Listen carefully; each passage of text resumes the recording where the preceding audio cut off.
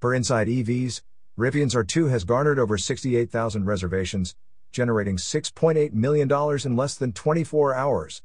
The R2, with a base price of $45,000, aims to compete directly with the Tesla Model Y. Despite the excitement, some are holding out for the yet-to-be-released R3 or R3X models.